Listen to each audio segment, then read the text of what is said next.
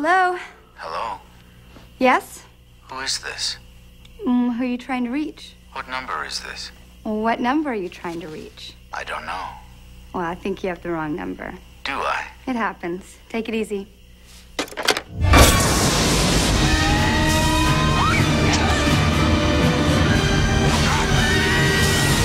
I hate scary movies. I should be studying. You know I got a bio, dude. Baby, did I mention that these tickets are free?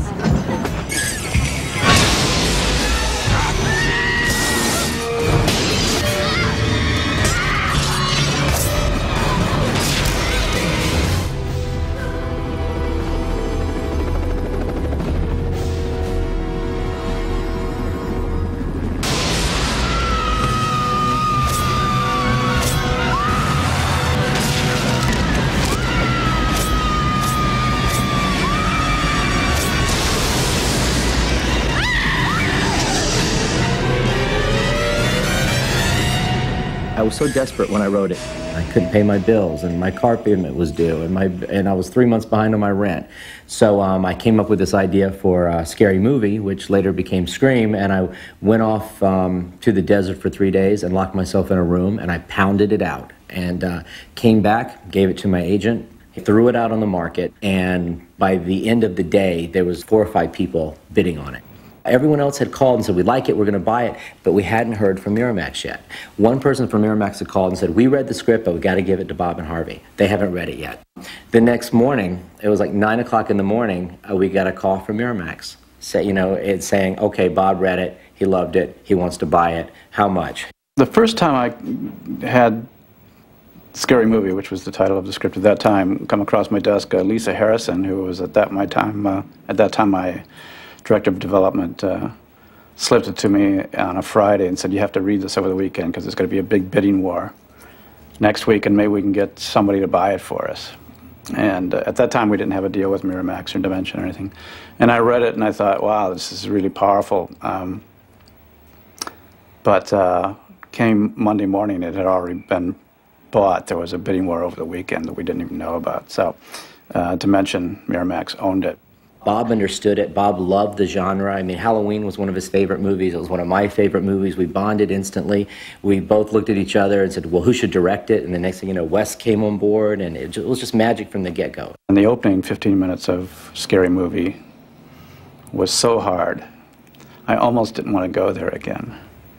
And then I sort of kicked myself in the pants and said, you know, you have a lot of fans that have been telling you should go back and do a real kick-ass movie again. And I said, if ever there was a kick-ass movie, it's Scary Movie. So I called up Bob and I said, okay, I'm going to do it. The first 30 pages were perhaps the most compelling 30 pages of a script I've ever read. I couldn't put it down. I was terrified, which was fun to be terrified during a read. And as it always is with me in scripts, I instantly start thinking about what it's like with an actor and what that's going to feel like in a movie, and I just said I have to make this film.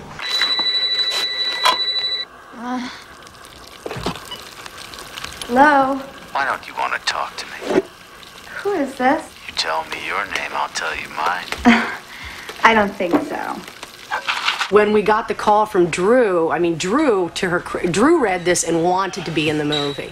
And, you know, we were like blessed. We're like Drew, who grew up kind of in some of her early films in this type of genre. We're like, wow, how perfect is that? This is something I've always dreamed to do, you know? But I had no idea how challenging it was going to be until I got involved with the project. It made it a whole different kind of picture right there. Drew Barrymore opening up a horror film and then dying, you know, in 10 minutes. That was unprecedented. That's the alternate ending to the movie.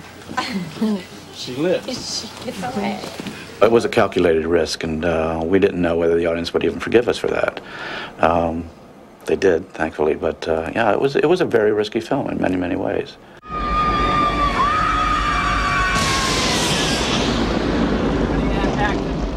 casting was really fun. For one thing, the original budget really did not afford the kind of people that we eventually got, and the reason was because with Drew Barrymore aboard, and perhaps something to do with my directing it also, and the script, then that drew other people. So it sort of had a snowball effect. As one really brilliant young actor after another committed to it, then others would say, oh, you mean she's in it, he's in it? And they read the script and they said, my God, this is incredible, I want to be in it too. We ended up with just the absolutely best cast that I've ever had a chance to direct, and I think one of the best casts in this kind of movie ever. You know, if I was wrong about Cotton Weary, then the killer's still out there. Don't go there, Sam. You're starting to sound like some Wes Carpenter flick or something. And I think Scream actually was one of the first movies again to kind of capitalize on the television world and kind of find young actresses and actors that hadn't really kind of broken through into the feature world. When I came on board, we already knew Drew Barrymore is going to be in this movie. And that was the only person that had already been set. So when Drew came on, ultimately within 3 or 4 weeks, she decided that the role that she wanted was of Casey Becker. And then we had to start our search for Sidney Prescott. Mark. Ready, and action. Ring. Ring. Practice ran late. I'm on my way. It's past 7. Don't worry. Casey and Steve didn't invite it till way after 10. I'm not worried. Good, because I want to swing by Blockbuster and get us a video. I was thinking Tom Cruise and all the right moves. You know, if you pause it just right, you can see his penis. Whatever, just hurry, okay? Bye. I had actually just done The Craft the year before and then was doing Party of Five, and it was my second hiatus, and wasn't necessarily sure whether I wanted to do another scary type of movie. So I wasn't very certain about the choice, but I knew that I wanted to work with Wes, and I went in and auditioned for him, and he gave great direction, so it was actually a fun process. I like auditioning. It was a hard search because you had to have the actress who was vulnerable as well as being really strong, and that's a tough dichotomy to find in an actress. Neve Campbell, I'd seen her work on Party of Five, and when I first met her, I said, oh, gosh, she looks so sort of soft and kid next door. I wonder if she has any idea what she's in for, you know, with this incredibly demanding role. I actually said to her, I said, Neve, this is going to be like boot camp. It's going to be like going into the Marines. Are you ready? She's not ready. I thought, well, maybe she is, maybe she isn't. But Neve turned out to be incredibly resourceful, both as an actress and just as a physical human being. So there's a tremendous amount of running, jumping, climbing, falling, fight scenes, an incredible amount of scenes of very, very high emotion, terror and grief and everything else, and just does a terrific job. And you begin to realize this woman is a real powerhouse. I mean, she's really an actress to be reckoned with. So, how's the book? Well, it'll be out later this year. Oh, I'll look for it. I'll send you a copy. I think for the role of Gail Weathers, that was the one that we were really focusing on, that we definitely wanted to have a recognizable actress. Hi, Gail Weathers, reporting live from Woodsboro Police Station. Hey, where's a glimpse of Sidney Prescott. Hey, watch her, Larry. Hey, watch the hand. You know what you're dealing with here? I wanted to play the part of Gail Weathers because she was just a total bitch, and it was something that I hadn't got to play in a while, at least being on Friends for so long. And I had to really do some persuading to get the part, because most people think of me as the studious type, or I play a doctor, but they didn't really see me as a bitch. So I had to try really hard to get this part. You look awfully young to be a police officer. I'm 25 years old.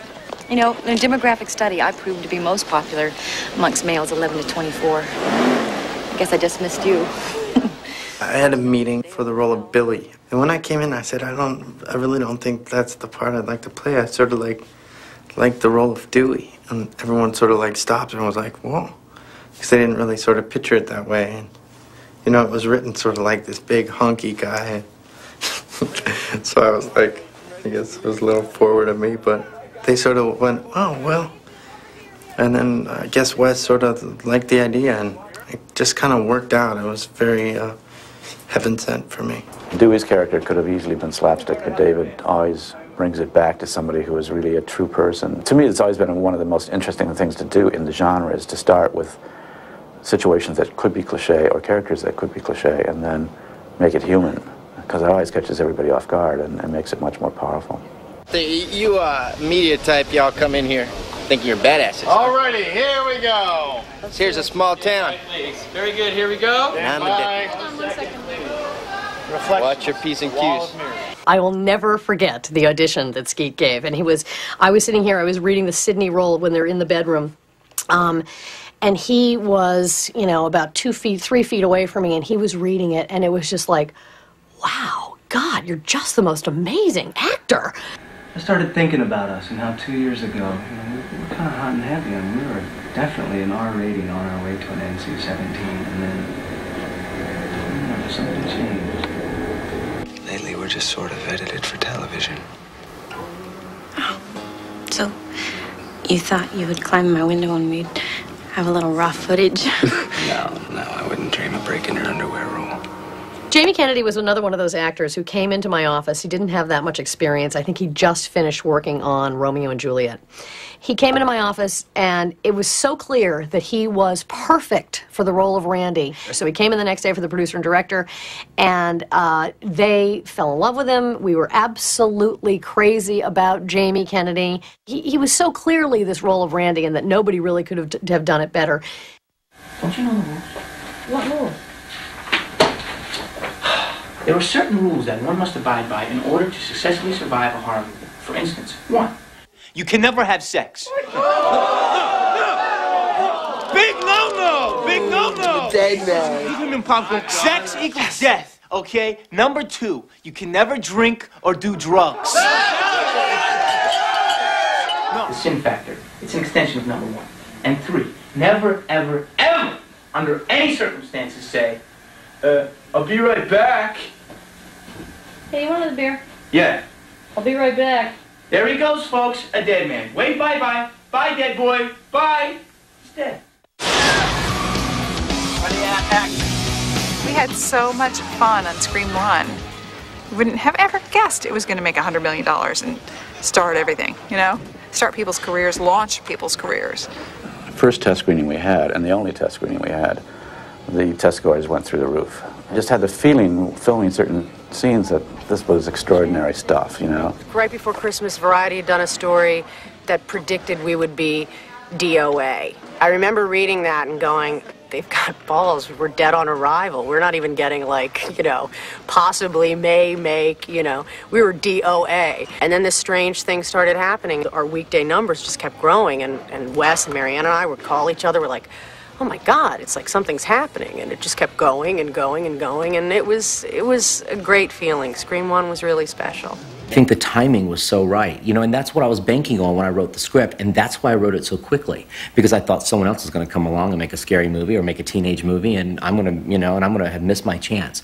I saw an opportunity to really sort of take a stab, and I wrote the movie really quickly so that I could get it out there as quickly as possible, and it paid off. I think it was so successful because, first of all, it was a great horror film. It was scary. It was a scary movie in its simplest of terms.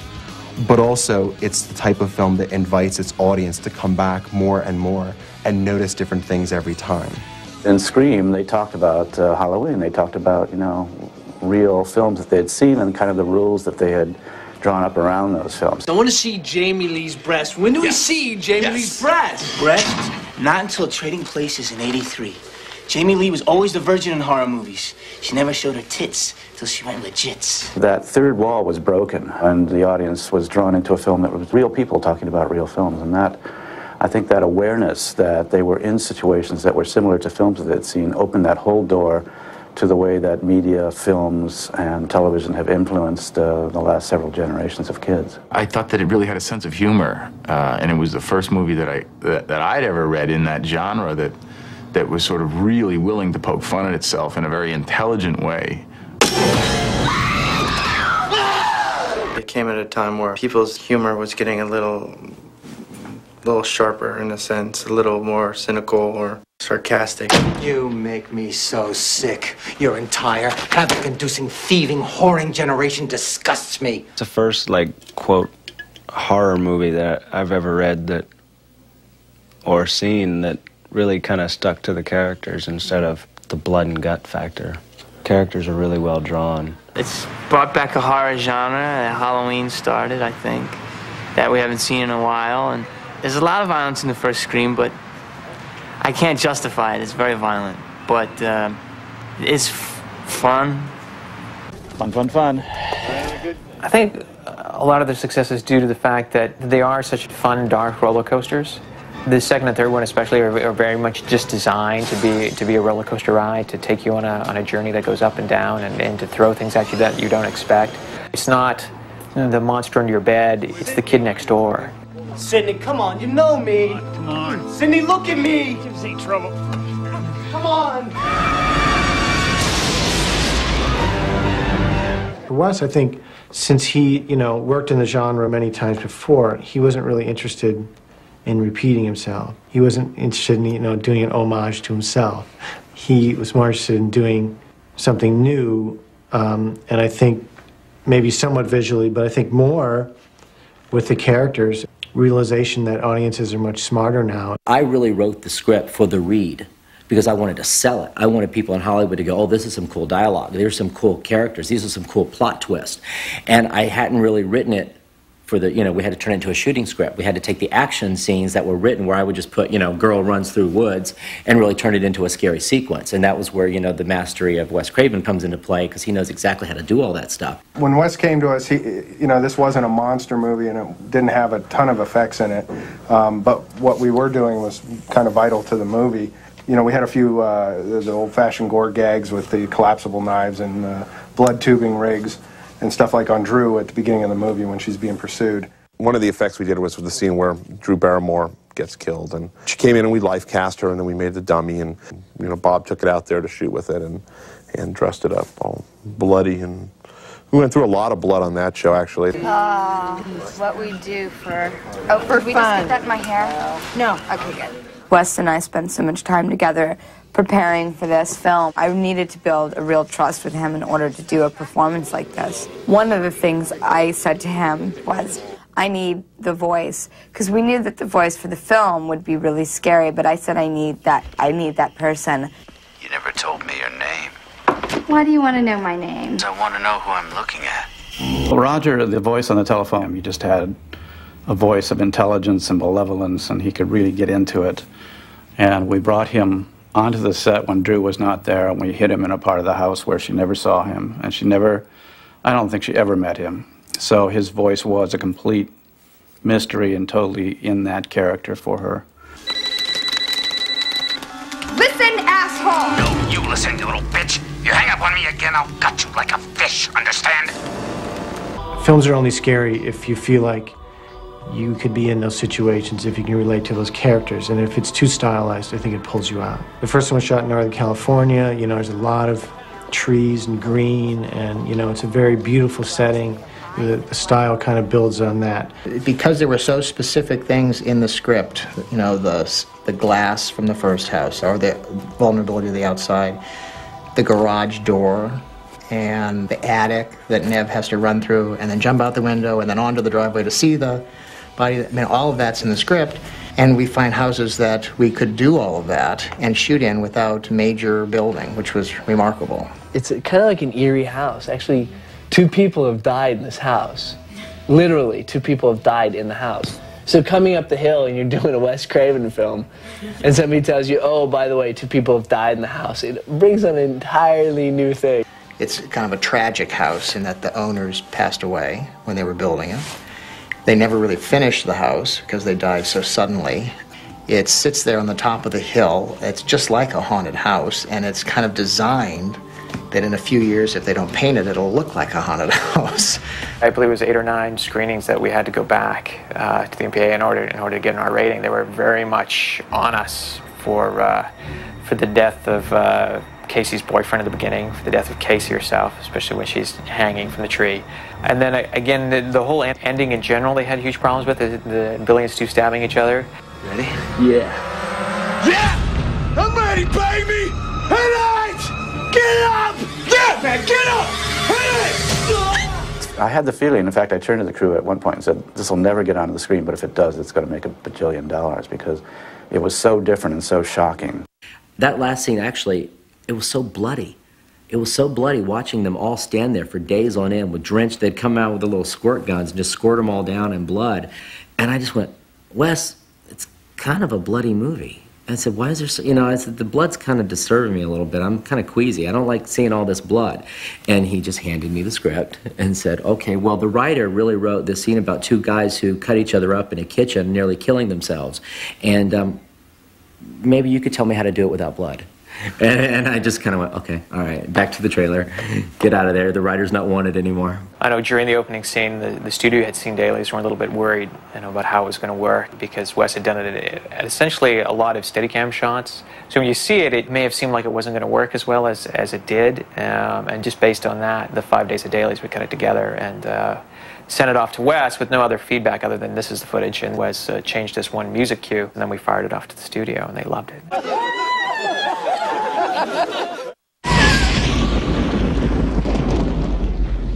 Even while we were shooting the first one, Kevin was talking about he had an idea for the second, and that he had actually conceived of it as a trilogy. First attraction to this was just a really terrific first script, but the fact that he had the idea for two more and that it all formed a sort of interconnected story was really fascinating to me. First movie sort of said, don't blame the movies. Well, part two basically is saying, well, then who do you blame? Who do you blame? And if you notice, the killer turned out to be the mother. So Billy Loomis's mother. So it's some sort of weird sort of underlying way I was saying, come on people, you want to blame someone, blame the home. It all starts in the home. It all starts with mom and dad. Mrs. Loomis? What? Billy's mother! Nice twist, huh? Didn't see it coming, did ya? In terms of the sequel, I think we all knew what we were getting ourselves into, because the idea was to take the roller coaster to the next step as best we could, and to give a more elaborate ride. Number one, the body count is always bigger. Number two, the death scenes are always much more elaborate. More blood, more gore. Carnage, candy. I think there was a big fear that we were going to curtail the, fright factor because of just society, as it is now. But I think that this is the kind of movie it is, and I don't think you can shortchange your audience. Probably, for my money, the most effective scene in Scream 2 is the opening, especially when we previewed it. And people originally, all through that scene, they're very into it. You see all the ghosts running around, and it's this very kind of macabre setting, and kind of the way it's commenting on itself. And at the end of it, when she is up on stage and then dies and it collapses into complete silence, there's a whole silence in the theater because nobody knows how to take that. What are you saying about the very audience who's sitting in this room watching it, in this film within a film within a film? Big screen! It was just a lot of fun to make. And so I said, well, with this cast and, the whole concept, it should be really fun. Of course, I get to work with the master, which is Wes Craven. It doesn't get any better than that. If you're going to do horror, do it right. Let's go one more time. Nick, let's back in the background with the big stabs.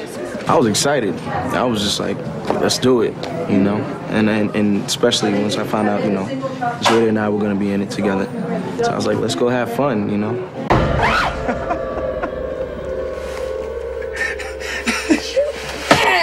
I'm sorry, I had to, baby. I actually signed on before I got to read the script. That's how confident I was that I wanted to be a part of this. I enjoyed the first one so much and just had thought such wonderful things about it, and I love the horror genre, and I love the comedy, and I love Kevin's writing, and I really would love to work with Wes, that I signed on without reading it, which is something I've never done.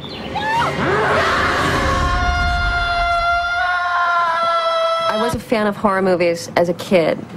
It was the thing to do, to go to someone's house and scare yourself to death. And of course, after the horror movie, you'd tell the worst possible stories. So I am just so delighted to work with Wes, because it really is like a horrific nightmare come true. I read for about 3 characters. I read for every character in the movie. I read for Cece, I read for Hallie, and I read for Maureen. So it was interesting to be offered this role because it's nothing like the other characters that I auditioned for, but I guess Wes, could sort of see something that would coincide with this character.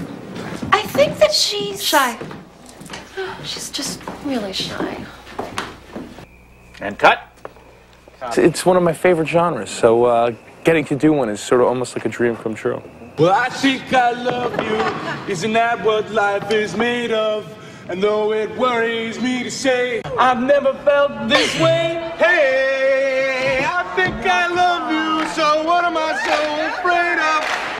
The thing I remember the most in Scream 2, the effect I think that is there the most in the film is the pull through the head of Chris Doyle. Yeah, swerving the car around and they wreck into like a construction site, and this steel pipe goes through the back of the guy's head who's on top of the car. And it was supposed to go, I think, through his shoulder, and it ended up going right through the center of his head. Center of the head, and Wes like, oh, that's right. That's cool. So we got a call like, oh, we might have to remake the dummy, and I was like, and then Wes called like, oh no, it went through the head. It was great. It was interesting, the MPAA on that film, we jacked up the film when we submitted to them. When Omar Epps gets stabbed in the ear, we cut him getting stabbed in the ear 3 times. And Randy's death, we played out so long and bloody and violent that he just got stabbed forever. Because we're thinking, okay, they're going to cream us so then we can peel back to what we want. And they gave us an R, first time out, because they felt the message of the film was much more significant, and that they was much more in tune with what they liked in terms of how that opening comedy that set them up for the whole rest of the movie. When I was first hired for the job, I didn't know at the end of each movie if I was going to make it. All the characters I created around the main character of Sidney, I knew were, fair game. They could, they were either they're the killer or they're a victim, one or the other. Conversations with Wes and myself, and then I think conversations with the producers and everything was, shoot the shot of, do we get him put in the ambulance? He's a great character. Who knows, maybe you want it. Maybe, and we don't have to cut it in. If we want him to die, we can have him die, but we might want it. Of course, the second we got it, we cut it in and never cut it out. Yeah! Dewey! Go! I can't believe you're alive. Are you okay? Yeah. You hang in there. He was lucky. Knife went into some old scar tissue. Saved his life. Bye-bye. I'm coming with you. You coming with me? Okay. It was always planned to be a trilogy. I think the surprise for everybody was that they would happen so quick next to one another. In Scream 3, there was, not only was it an effort to try and keep them interesting, but there's also was a concern, given the kind of political climate about the violence in cinema, that, how violent can we be? Stone's death, I know, is one thing that we went back and shot some more stuff on, because we killed him the first time and we decided he went too easy. So we went back and bashed him up some more. In terms of the ending, which we went back and they shot for 4 days on, Wes concocted the whole thing of Roman getting the upper hand, because originally she hit him with the chair. The trick was, it was important to believe that, yes, she was going to lose. And so that became a really important thing, because never, that was the key thing we discussed that was different than the other two, because never in the other two do you ever really feel she's going to lose. But it was important in this one that you think, finally, yes, this is it. Dewey, do something! Just stand back. Scary movies have always thrilled me. I always wanted to be in one, actually. When I was younger, this is so retarded, but I'm telling you anyway. I used to dream of being the movie star. I used to practice walking down a hallway and scared, like, who's there? So it was kind of perfect and ironic that I got to be in this. I was like, this is so surreal. I can't believe I'm in a Wes Craven movie.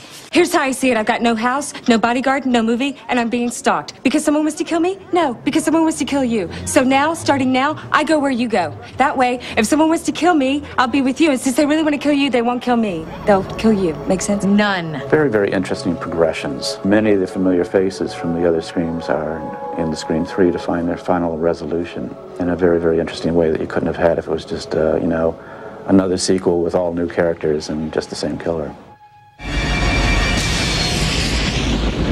But Wes is so great.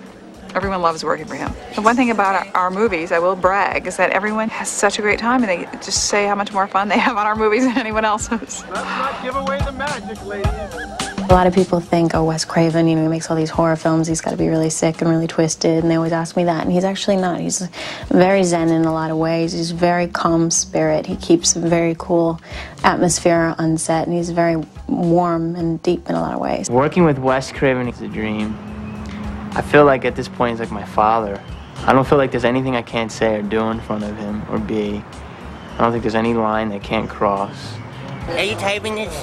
Wes doesn't like to be taped after 2 o'clock. He has to have his key. Cut the... He utilizes what we all do well and allows us to bring it in, as opposed to like saying, no, no, no. He's more of a yes and person. Yes, and do this. Yes, and do this. I thought that maybe he was going to be a little quirky, a little wild, a little crazy, and, you know, maybe a little offbeat. I'd be a little afraid of him, you know, more so than the script. But he is so calm, and he is so wonderful. He's great. I went to NYU Film, and I took a class called the horror genre. And half of the class is dedicated to Wes, and I actually have 2 papers that I wrote on 2 separate Wes Craven films. The first Nightmare on Elm Street and one of his earlier ones. I was thinking about bringing him in so he could sign him, but I don't know, I think that might be kind of pushing it. It's so nice working with such a great director because Wes really knows how to do it. And some of the cute anecdotes that he used to do before he said action was, I was going into this office and he would say, "Ooh, what's that noise? It's scary. Action." Well, how do you not laugh, you know? He's trying to, like, make the little build-up, but I think he's just a little doll, and I'm so glad I got to work with him. I hold him responsible a lot for David and I getting together. I think that he was really instrumental in that, as far as just, like, being an overseer and saying, look, guys, this is what you have. I see you guys together. And I just think he was really, he's just kind of a, I don't want to say a father figure because he's not old enough to be a father figure. Well, actually, I think he is. This is a case where a film was really just a great place to shoot, and at the same time, it's turned out terrifically well. Marker. Diet Coke and hard nipples, that's what it's all about. And blood in a minute. Does that fuck you up if I lean in a little bit? Only if you fall off and break your silly neck.